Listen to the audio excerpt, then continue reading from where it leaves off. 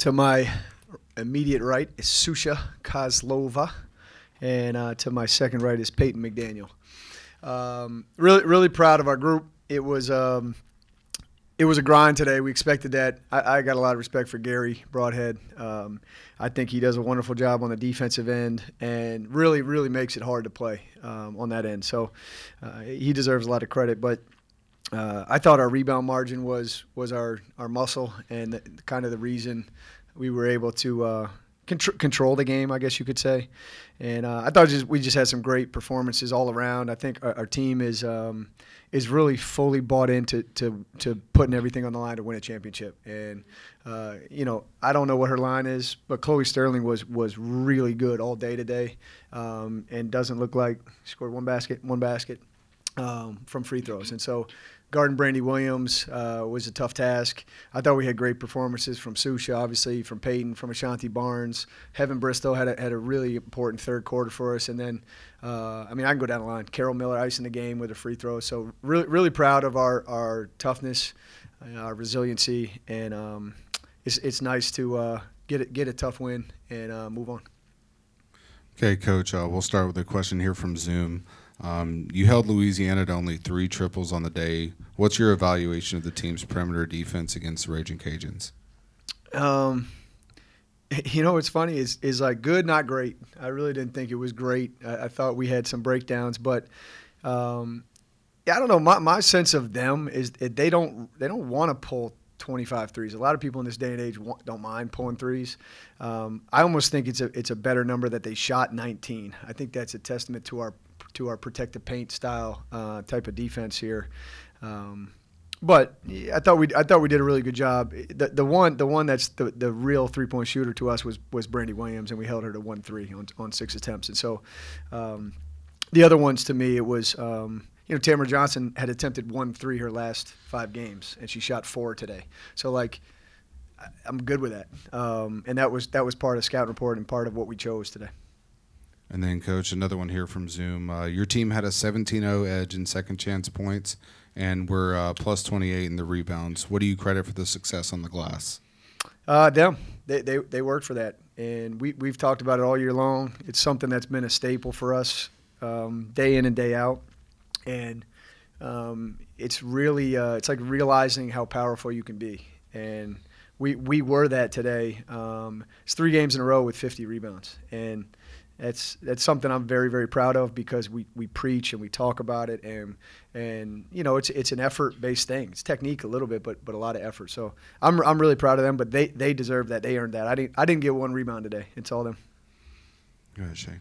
Shane Madeline, Daily News Record. Susha, how did you feel today compared to yesterday when it was your first time back out for a while? Yeah, it was a big difference. Yesterday, I think I was out of my rhythm. But I practiced yesterday and I had individual, and so today was much better.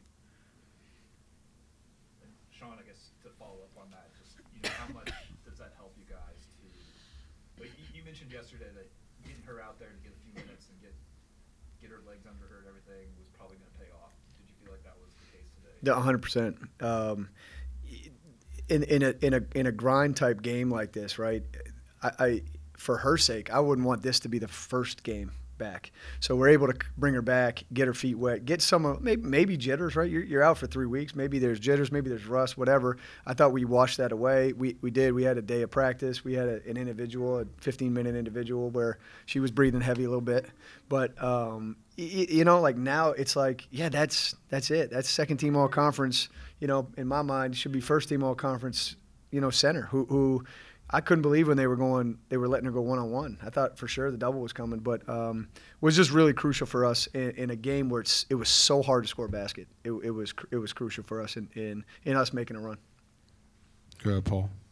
Coach Paul Chesson on Fox Sports Radio. You got off to a quick start there. How important was it to get on that quick start? Yeah, I wish I might come up with a nickname for P here. Like Trigger P or something like that, because She starts it, and it's awesome. It is. I think it sets the tone for our whole team and the mentality of like, oh, we're coming for this thing. And it was great. She hit one, Carol hit one, and then Ashanti hit one. And I thought that was great. But I was like, look, we're not going to shoot 63s. We got to make sure we can get to the rim too. Gary was probably laughing like, all right, keep shooting those threes. But no, it was. We've done that now 2 games in a row. It's a great way to start the game instead of adversity kind of hitting you right in the face. So I think it's always great to get off to a good start, and Peace set the tone for that. Coach, the last time y'all played the Cajuns was early January at your place, and it was tough. They could have won in overtime. Like, what is it that they do that they don't seem to match up with y'all because they're not real big and y'all are huge? What is it that gives y'all some difficulty?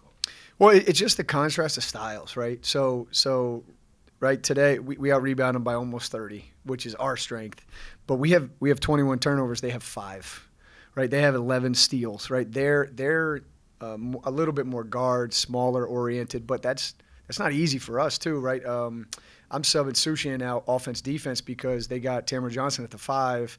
Not a great matchup for her on the perimeter. Let's use our 4 to guard her.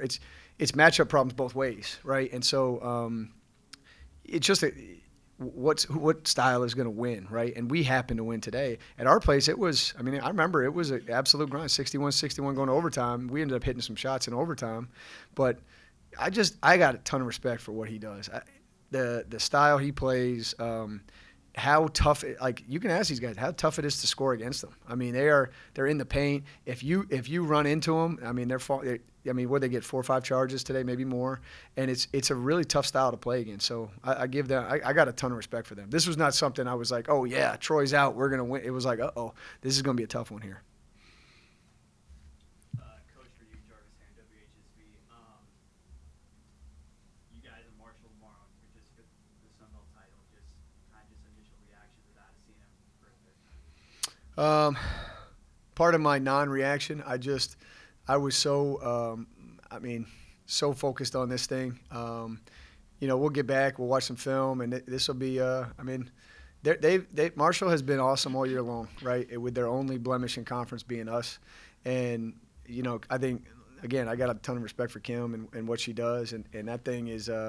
It'll be. I wish we had a day in between these games, but we'll be ready to go, and everything's on the line. It's for a championship, which is I'm excited we're there, but we're not just excited to be there, right? It's something that we got to go take here. It's something we're very focused on. Got a question here for Peyton. Peyton, how has your confidence been so unwavering in Pensacola the past 2 years? I think it just comes from my teammates having trust in me. I think the past couple of weeks, my confidence has just been going up, kind of as I said yesterday. So I think just the trust that my coaches and my teammates have in me. Just for the players, both of you, how you feeling playing in the championship game and one away to go to the NCAA tournament? Just both of your thoughts. I would say very excited, but we're not done yet. So we got to stay focused, and we know it's going to be a tough game. Obviously, we went 1-1 with Marshall in the regular season, so we know it's not going to be easy. They're in the championship for a reason, but so are we. Yeah, just what Peyton said, we're not here just to play games. We're here to win, so we're super excited. The one person you didn't mention is Olivia Mullins. My bad. She hasn't played a lot of minutes, and then she starts the fourth quarter with that 3 that kind of turned the momentum back your way.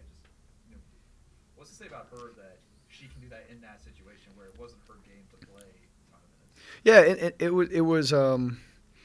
It's just so hard for me to balance this, and you've been hearing me whine about it all year long, right? It's like, how do you get them all in and stuff like that. And this game especially, right, because the tempo is not super crazy, right? So Chloe played, I think, the whole third, and she didn't really even need a sub at the time, but it was like, no, I want to get Liv in because I think we're going to need Liv, and I was watching Chloe defend, right, and it didn't even occur to me, and all of a sudden it's like, so I get her in there, man, and I think it's a testament to our team and the culture, and her, of course, right, but the team and the culture that she's not pouting. She's not in some type of way about it. It's fully team first. We're winning the championship, and so she stayed ready, sat on the bench, and came in, and I do think, I mean, it was a huge shot after everything we were trying to run wasn't working, right?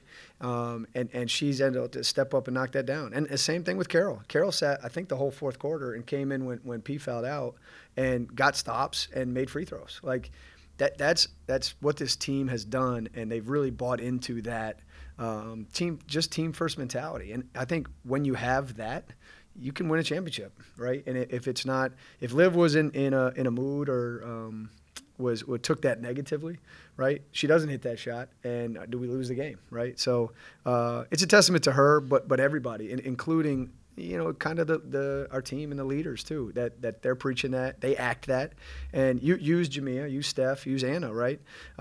Because P certainly plays almost as much as she can, but Steph coming out of the starting lineup and being a professional and rooting for her teammates and still doing her job and still being a leader, right? Jamia of recent, right? I thought Jamia had just an okay game in the first game. Comes out today. I thought she was a big reason we got going early, and it's the culture right now, and it's really impressive that they bought into that idea, and that's why I think we're here, amongst other things. But that's one of the big things why we're here.